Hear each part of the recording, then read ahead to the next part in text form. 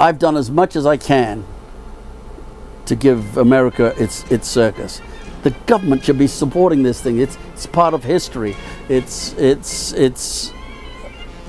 one of the few entertainments that's left that's for everybody. I mean, no matter how old or how young you are, you can enjoy the circus. World's largest circus under the big top, the Cole Brothers Circus, will be the official circus of the Worldwide Circus Summit 2015. We're really happy to be here and hope to be there and all in good form for us.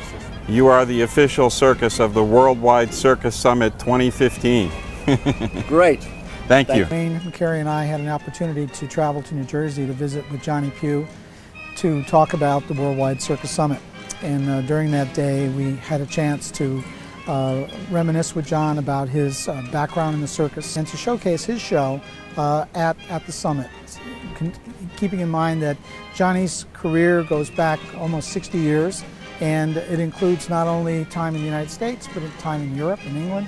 John is certainly, he's a living legend in the circus industry. There's no question about that. He's had a remarkable career and remarkable success in providing the ownership and the leadership for keeping the largest tented circus in this country alive and well. Circus is a business you have to love, and you know, nobody loves the circus more than I do. You know, it's almost like I can't remember when I wasn't here. The last day of the season when everybody's waiting around for Old Lang Syne, I usually make it to intermission, and then I say, no, I can't, because I never want to see a season end.